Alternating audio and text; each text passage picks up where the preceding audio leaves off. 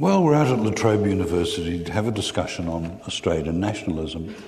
And Australians have been discussing nationalism before we were a fully fledged Australia. It comes in great waves. In my lifetime, I've seen it peak during turbulent times around, say, One Nation, around the refugee crisis, around the desire to have a republic.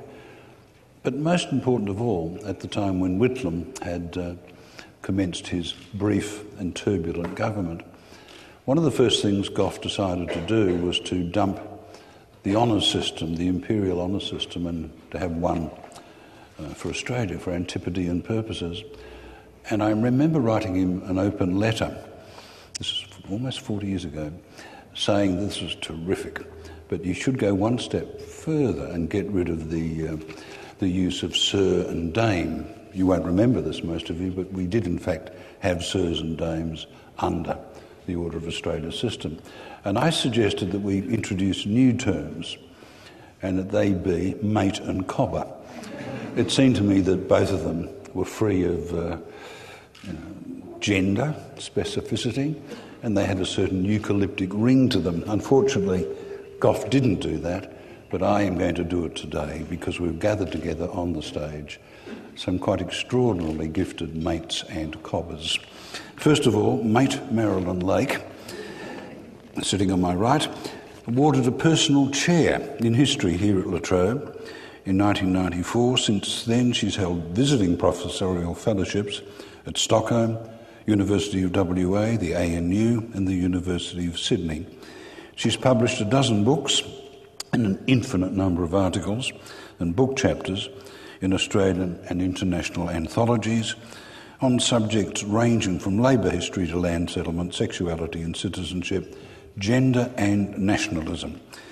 And Marilyn, like the rest of my guests today, will shortly mount the lectern and deliver an opening statement. Gaston Hage, Professor, now Cobber Hage, is a Fellow of the Australian Academy of Humanities, and he's the University of Melbourne's Future Generation Professor of Anthropology and Social Theory. He joined Melbourne after 15 years of teaching and researching at the University of Sydney, and he's researched and published widely in the comparative anthropology of nationalism, multiculturalism, racism and migration. Ray Gator, well, Ray, you're here by both a cobber and a mate, currently Foundation Professor of Philosophy at the Australian Catholic University and Professor of Moral Philosophy at King's College, London. Each year he's in England from October until the beginning of the academic year at ACU. It's to his great credit that he practiced what he preaches, and he preaches the need for philosophers to address an educated and hard-thinking lay audience as well as their colleagues. And I'm particularly pleased to have him here because I saw the issue of Australian nationalism through the prism of the film industry we didn't have. And most recently, he was responsible for a really remarkable Australian film, Romulus, My Father. Andrew Marcus, Cobber, Professor Andrew Marcus, holds the Pratt Foundation Chair of Jewish Civilization. He's a Fellow of the Academy of the Social Sciences in Australia and is a past head of Monash University's School of Historical Studies.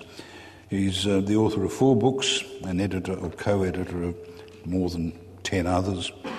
My favourite was Race, John Howard and the Remaking of Australia back in 2001. Ladies and gentlemen, I will now ask each of my distinguished guests to make an opening statement, and I would like them to limit it to 10 to 12 minutes.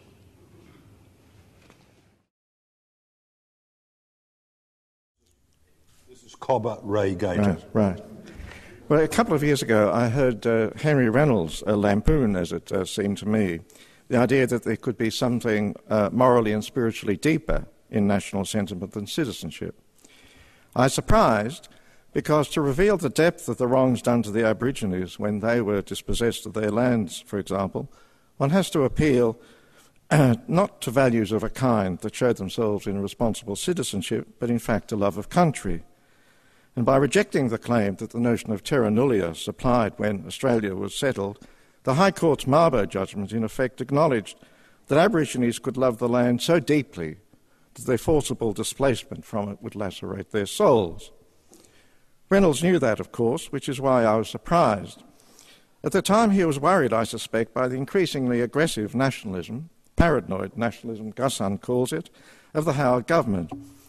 He was worried, he said, on that day that some Australians whose roots in the country go back generations might be treated as second-class citizens, would treat as second-class citizens recently naturalised Australians. And I understand his anxiety. Why don't you and your fucking Jewish wife leave the country? Just such an Australian asked me, offended that I, born in Germany to a German mother and a Romanian father, married to a Jewish woman born in Israel, should say that Australians had reasons to be ashamed of their past and present treatment of the Aborigines. It's a terrible truth that national identity of the kind that people call love of country far too often degenerates into aggressive nationalism. We know its consequences around the world. In so many places, people are murdered in the name of nationhood. In so many places, good people defend the slaughter, defend the indefensible, because of their national or sometimes their religious allegiances. And true to the same allegiances, others fall silent when they should protest. Confronted with the deep hatreds inspired by nationalism and religious fanaticism, it's very tempting to be suspicious of forms of human community that encourage people to say we in ways that go deep, and because they go deep, often provoke passions that exclude much of humanity. We Christians, we Jews, we Muslims, we Americans, we Australians, and so on. Yet in apparent tension with this, we celebrate cultural and even national diversity. We appear to believe that human plurality, essentially the plurality of peoples, is not accidental but essential to the ideals of a common humanity of all the peoples of the earth, essential perhaps to our very concept of humanity. Consider, for example, the importance we attach to multiculturalism, national liberation movements, and perhaps most revealingly, the importance we accord to genocide as one of the most grievous of the crimes against humanity. We appear to be committed to two inconsistent imperatives. The first is that we must acknowledge fully in our national political institutions the common humanity we share with the peoples of the earth and the universal principles expressed in international law that honour that common humanity.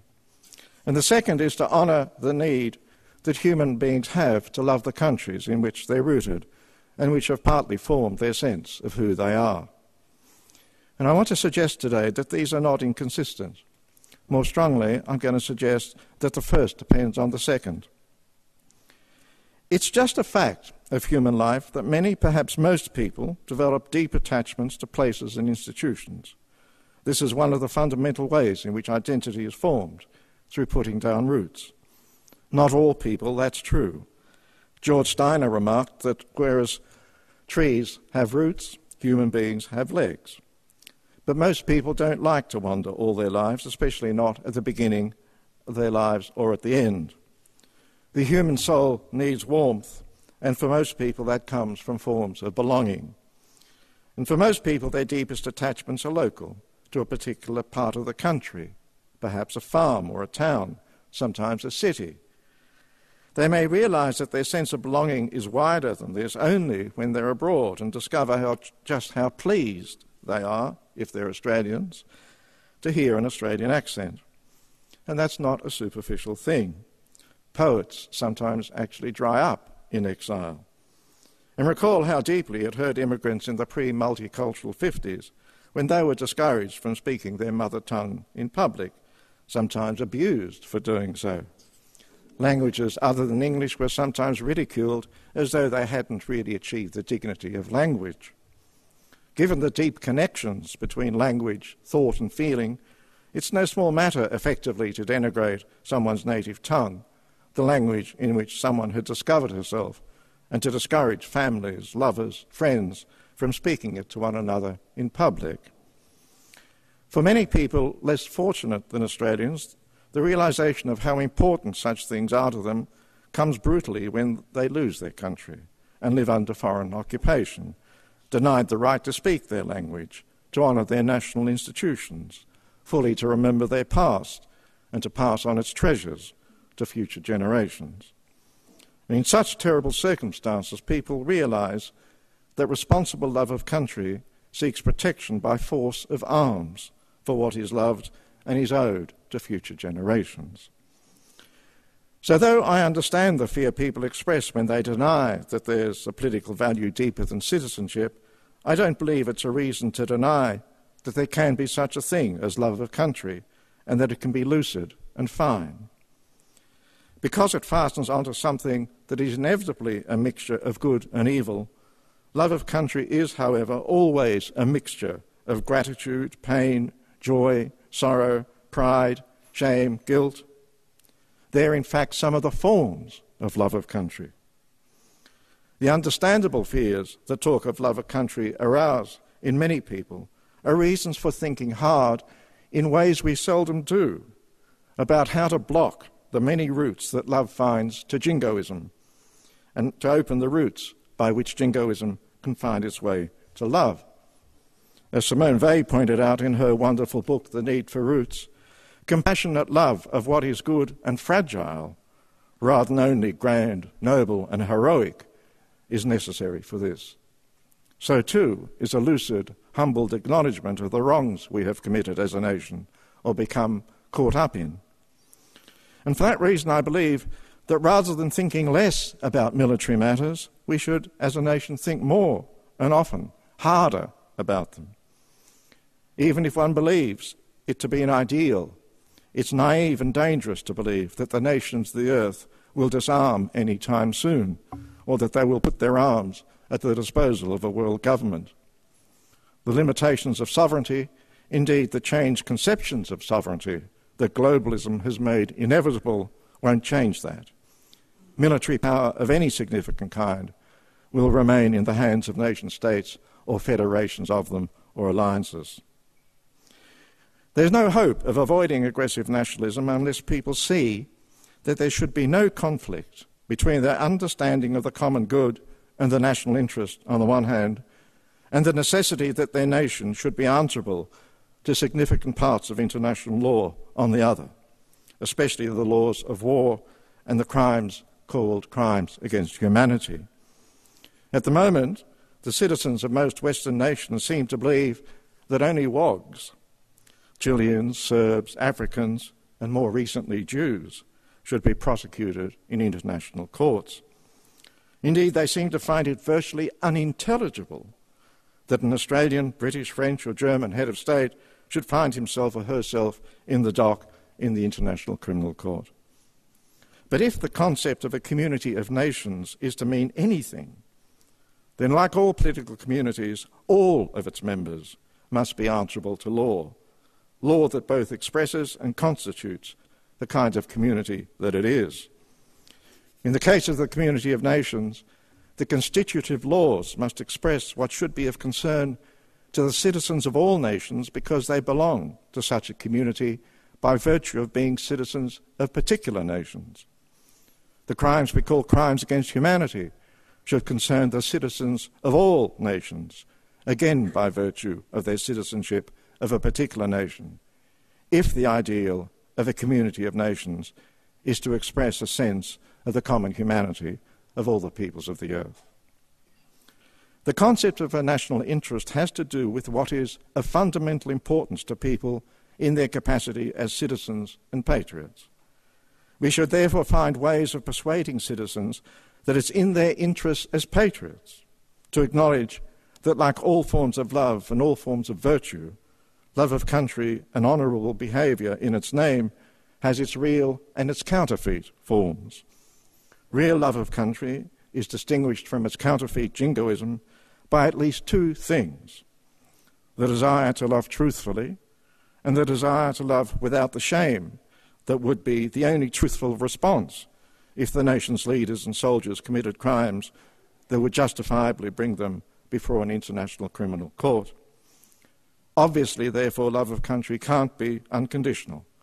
Indeed, sometimes, if rarely, love of country will show itself in a preparedness to take up arms against one's government, when the government is so evil that no one who is decent and who knows what it's doing could support it. And such was the case with the German resistance against the Third Reich. It's a truism that the international laws that constitute the nations of the earth as a community of nations express values that are in some sense universal. What kind of universality is presupposed here? It's natural and common to think that the universal values expressed in those laws are principles that can be abstracted from the cultures of the nations that are answerable to those principles. Those values, this thought continues, could be, and ideally should be, expressed in a language that consciously prescinds from the local, historically conditioned associations and resonances of any of the natural languages. But there's another way of thinking about universality. It's suggested by the idea that great literature potentially speaks to all the peoples of the earth, but only as translated from one natural language into another. Our understanding of what it means to commit and to suffer the crimes prohibited by international law, what it means, for example, to commit or to be a victim of genocide, is often deepened by art, when film, a painting, a play, a novel, or a poem moves us, for example. And art provides a different model for universality than does science or political or moral philosophy that seeks abstract universal principles abstracted from the concrete circumstances of people who are intellectually and spiritually nourished by the way they've been rooted in this or that culture. And that's not because, just as a matter of fact, we haven't been able to develop a universal language, as humanists of my youth used to wish for when they hoped for Esperanto. It's because that's the kind of universality that's appropriate to the content of great literature, content which often can't be separated from its form and whose form can't be separated from the contingencies, the accidents that have nourished particular cultures, particular forms of living, particular natural languages. On Anzac Day some years ago, I heard on the radio, in the words of a British poet, a beautiful elegy to Australian soldiers who had fallen in the two world wars. I knew the praise to be truthful because I recognised the qualities that the poet celebrated in the men and in many of the women that I'd known in my childhood in country Victoria. An anecdote by one of the Danira boys, these were German Jewish men who fled to Britain from Nazi Germany and then were interned there as enemy aliens and then shipped to Australia on a boat called the Danira. An anecdote about them shows what the qualities that I have in mind are. This man was at the back, this Danira boy, was at the back of the column as it marched to a camp on the fringes of the desert. And the Australian soldier who was guarding him stopped, handed him his rifle and said, "Here, mate, hold this while I go to have a piss." The Danira boy then said, "I knew I was in heaven." And that story reveals, I think, how the universal value, in this case egalitarianism, can be inflected in recognisably Australian ways. And its spirit gives the distinctive character, I thought, to the decency that Australians showed in, amongst other things, their treatment of immigrants, at least when I came to Australia in the 1950s. And that spirit was formed by and forms the country's history, literature, poetry, song, and of course a sense of its landscape. And especially wonderful is the guileless simplicity with which the soldier acknowledged his common humanity with his prisoner. How different, I thought, would it be if that soldier's spirit graced the politics of national identity, the arguments we have about it. Thank you.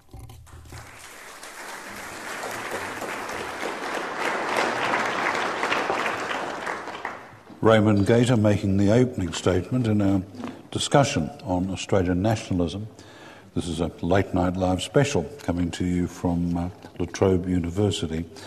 Our next statement is from you, Gassenhardt.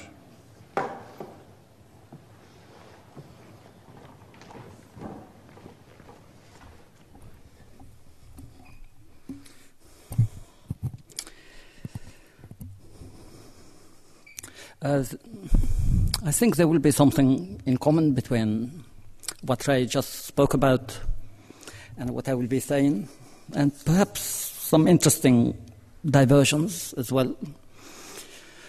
I think I'm trying to address very specifically the question, is Australian nationalism a problem today?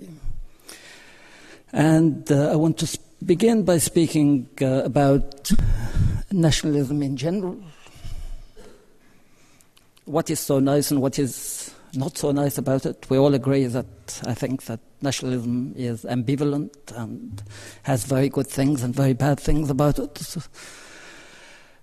I will also move to speak about nationalism in the specific historical circumstances, not just the specific historical circumstances of Australia, but maybe more generally Western nationalism as it is emerging and it's shaping itself in the present era. And I will end up by making a few comments about the specificity of Australian nationalism in the specific historical period we're talking about today. First, nationalism in general. Let me perhaps approach nationalism not so much as a macro-ideological thing, but just ask the question, what does it feel to be a nationalist? So it's a kind of like social psychological element. What does it feel? What kind of buzz does nationalism give the nationalist? And maybe we can, most generally, and regardless which nationalism we're looking at, we can say that nationalism involves both an impulse for possessiveness and an impulse for companionship. When I make a claim that this is my nation, I want the nation as a possession. But there's always something else, maybe linked to what I call love of country. But I think it's love of everything that the nation involves, and it is a desire for companionship. And desire for companionship is not necessarily a desire for control or for possession. In a statement like, this is my nation, when you think about it phenomenologically, that is, how do people construct themselves when they say, make a statement like, this is my nation?